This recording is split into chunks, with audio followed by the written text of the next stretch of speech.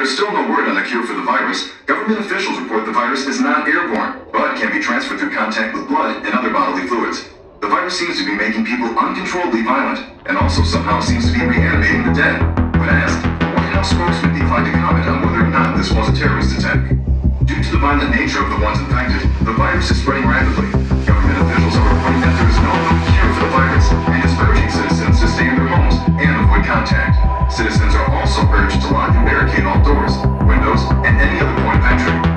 Riots nationwide are prompting local governments to declare martial law. The president is asking that citizens find safety every May